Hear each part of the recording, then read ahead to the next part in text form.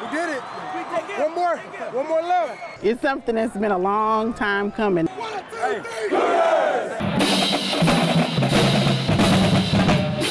We celebrated one of our greatest traditions, the Walk of Champions, and so whenever we're sending our students to compete at the state level, we have a send-off with the student body where they come through the Commons area, and it's kind of part pep rally, part kind of traditional send-off. For 5 years, I stood by watching the walk, thinking, yeah, I'd like to do that someday. That'd be really, really good for our kids and playing football team.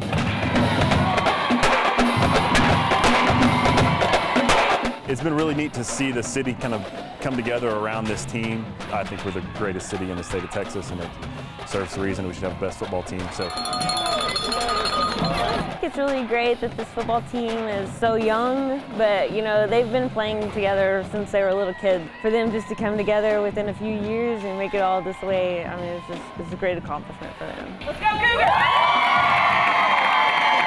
We've been close, last year, close to get a shot and come up 1 point short in semifinals. And it's nice to get over that hump, but getting over the hump just puts you in that game. It doesn't win it for you. So again, we still have some unfinished business.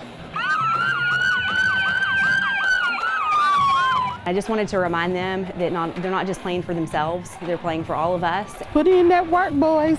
Offense and defense, put in work.